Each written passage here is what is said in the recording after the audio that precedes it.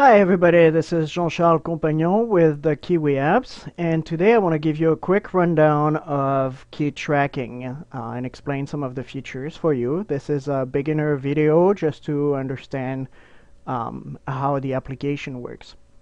So to go to key tracking, the first thing you do is you go to your application once you've registered, tab, and you go to key tracking. That loads this page. The first time after you have registered, you will not see any tracking number or anything here for that matter. And this is because as soon as you access the app for the first time, not when you register, but when you first access the application, we are able to start importing some data from eBay. And it takes a little bit of time, sometime close to an hour when our server is really busy to do this. So as soon as information will start to pop up, tracking number and everything will get updated, and you will get a view like this where you get all of your items. Some of them might be late, some of them might be in yellow or red or normal color depending on their status. So this is the first view here, and I'm going to try to explain a little bit how to configure everything into the system. So the first thing that you should do once you've registered is go to the config tab here and go to tracking. This tab here will define the colors that will be added to that report here. So for example, if I go back to config tracking, here a warning, which is yellow for the post office, will be issued if a package is older than 5 days or has been in transit for 5 days and has not been delivered. As soon as it's delivered, it's off the grid. It will turn red if it's urgent. Now if it's an international package, it will turn yellow after 20 days and red after 30 days. We can have the item being marked as delivered when we receive feedback from the buyer. Sometimes the post office does not scan them on delivery, but you can assume that if you've received feedback, then the item was delivered. You could be emailed when there's a warning, meaning when it turns yellow, either for 5 day or 20 day for international, or when it's urgent, which means it turns red after 7 days or 30 days here. Now, with every message, and I will show you later how to, you can put variables like this in the message. So this one is bracket, bracket, tracking number message, closing bracket, bracket. What this variable will do is, if there is a tracking number in the system, it will replace it by this message. Your item is shipped via shipping use. So in this case, it would be USPS. You can track the item by clicking on this link. And this is a link to the USPS with the tracking number. Here we'll display the tracking number. This is the end of the link. Or by putting this tracking number in your UPS website. If there is no tracking number, then it will display this, which is blank. You might want to come here and say, we do not have a tracking number at this time, but we will let you know as soon as we do. That's an option that you can do. Now, all of those here are for USPS, the United States Post Office. You have the exact same settings here for UPS. For example, for me, for UPS, I find that my urgent or warning and urgent are better suited like this, with 4 and 6 days.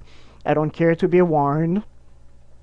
The message is a little bit different because here you can see that it links to UPS instead of linking to the post office, but the system will recognize it. And same thing if it's FedEx, you'll get a little different message and you have all of those options.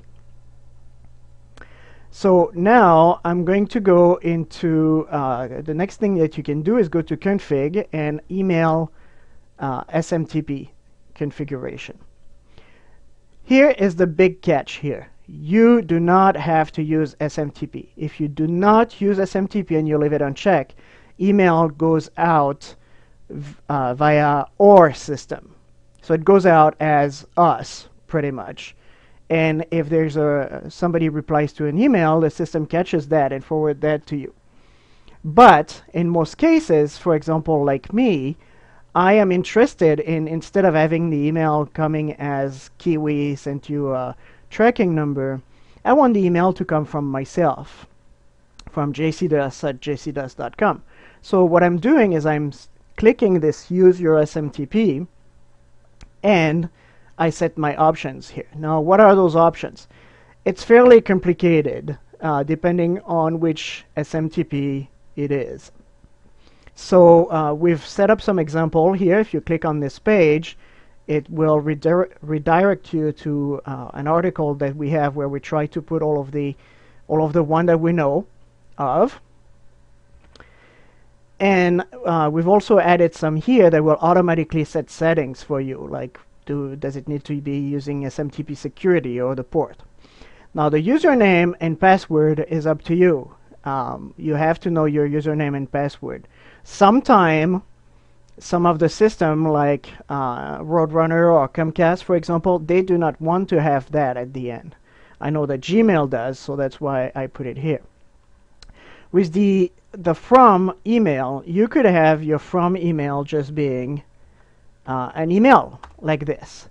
But if you add the closing HTML bracket or greater than, lower than, and you put a name in front, now when the person receives the email, it will show that it came from JCDus instead of just showing it came from the email. That's a plus. And once you've set that up, you can test it, send yourself an email to see if it works. And if it works, you will receive an email that tells you that it worked. If you don't get that email, then it doesn't work. Later on this year, we'll be working on trying to simplify this a little bit, but we haven't got to that yet. There's a few links to how-tos down here.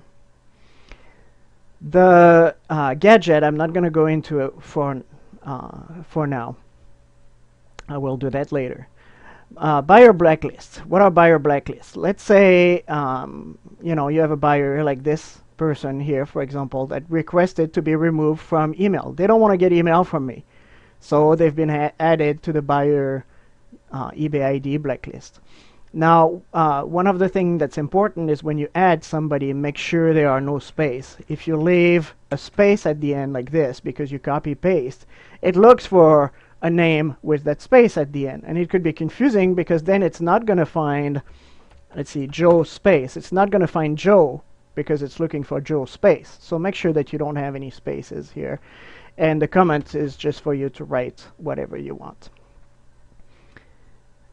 So now let's go to the messages that can be sent. So tracking message, the US status 1 is a message that we decide when it wants to be sent to the buyer. So I have this message set to blank carbon copy me, and it's enable, and it will send it after 1 day. Now, 1 day of what? Well, if you look here, it says that if you, let's see, this status email is sent, so here 1 would replace here 1 day after the item is shipped.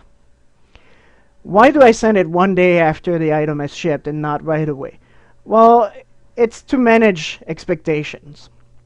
Basically, my buyers in their mind will remember that, oh, not long ago I got an email that it shipped, and now I just received it. That was fast. If I was to send the email right away and put 0 days here, it adds a day to it. By putting this 1 day, let's say today I ship one of my wigs at 3 o'clock p.m.